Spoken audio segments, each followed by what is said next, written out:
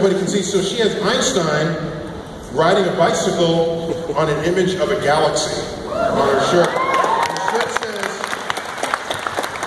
the most beautiful thing we can experience is the mysterious.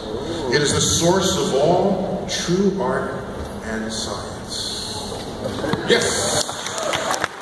Okay, so we have a picture. Wait, how old are you, Fred? 6.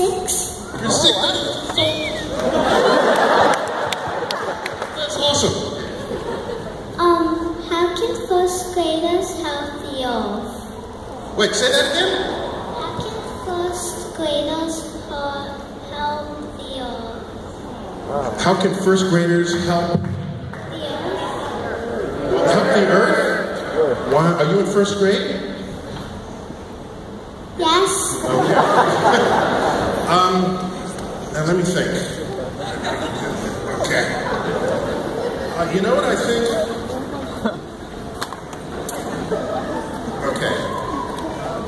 So, when I was in first grade, I was curious about a lot of things. So here's what I want you to do.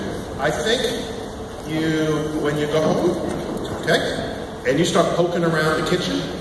Have you ever done that? Have you ever opened the cabinets and pulled out the pots and pans and started banging on them? Isn't that cool? That's fun, right? Yeah. Did your parents stop you? Yeah. So tell them to not stop you.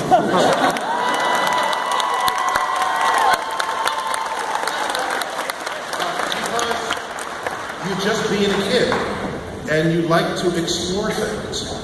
And your parents don't like it because it gets the pots and pans dirty and because it's noisy.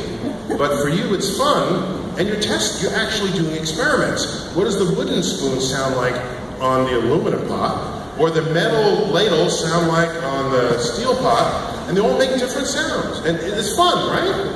Okay, another thing. If it's raining out and there's a big puddle, what do you want to do with that puddle? Jump in it? You want to jump in it. And so do your parents let you jump in it? Yeah, no. Dr. Neil deGrasse Tyson said to let you jump in the puddle.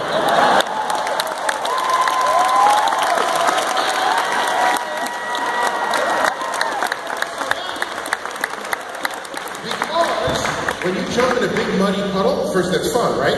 That's completely fun, and you are making a splash crater. So these are experiments. Just tell your parents that they're experiments and you want to become a scientist. And then they won't stop you from doing anything you want.